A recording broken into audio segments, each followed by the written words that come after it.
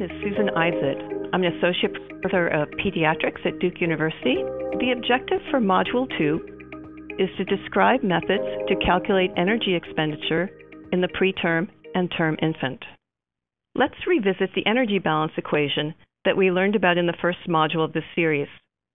As a reminder, the classic energy balance equation states that energy intake equals energy loss plus energy expended plus energy stored. Let's look more critically at energy expenditure in this module. Energy expenditure includes energy for resting metabolism, physical activity, thermoregulation, and synthesis and storage of new tissue. Energy expenditure can be determined by measuring the heat production from consuming substrate.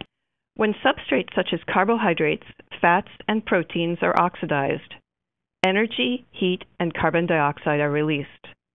These oxidation products cannot be used directly. Instead, they must be converted into usable forms of energy, mostly ATP. To determine the efficacy of various energy sources to produce energy, we can use the respiratory quotient, or RQ. The RQ is a dimensionless number used in calculations of resting metabolic rate. The RQ is the ratio of the volume of carbon dioxide produced to the volume of oxygen consumed during the oxidation process. For example, the oxidation of glucose consumes 6 moles of oxygen and produces 6 moles of carbon dioxide plus water and ATP.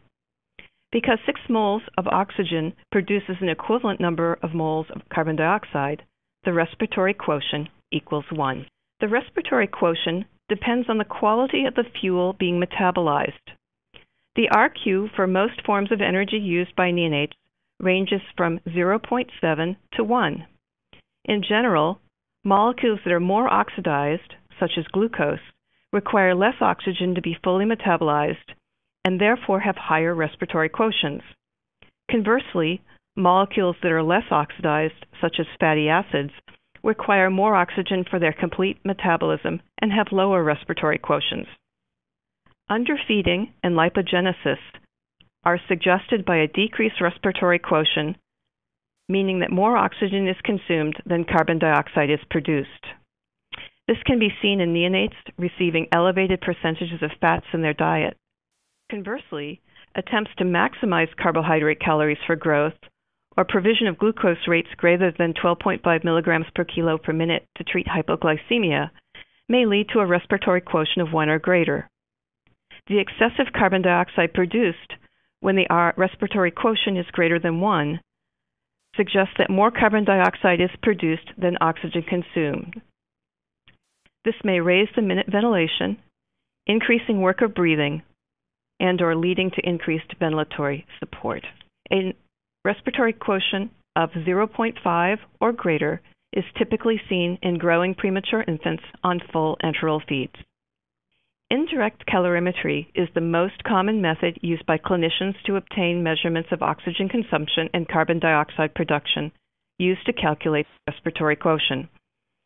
Indirect calorimetry utilizes the concentrations of oxygen and carbon dioxide in inspired gas, the concentrations of oxygen and carbon dioxide in expired air, and the flow of the expiratory circuit to calculate oxygen consumption and carbon dioxide production. It has acceptable precision in newborns and infants, acknowledging limitations when greater than 50% oxygen is used or if an air leak is present around an endotracheal tube. The results derived from indirect calorimetry can also be used to calculate energy expenditure. Energy expenditure calculations originally required correction for protein oxidation using the measurement of nitrogen in urine. In 1949, Weir worked out a mathematical simplification of the energy expenditure equation that included the protein effect as a constant. This simplified energy expenditure equation uses only oxygen consumption and carbon dioxide production. It provides valid estimates of energy expenditure, which may be used clinically. This concludes Module 2. Thank you for your attention.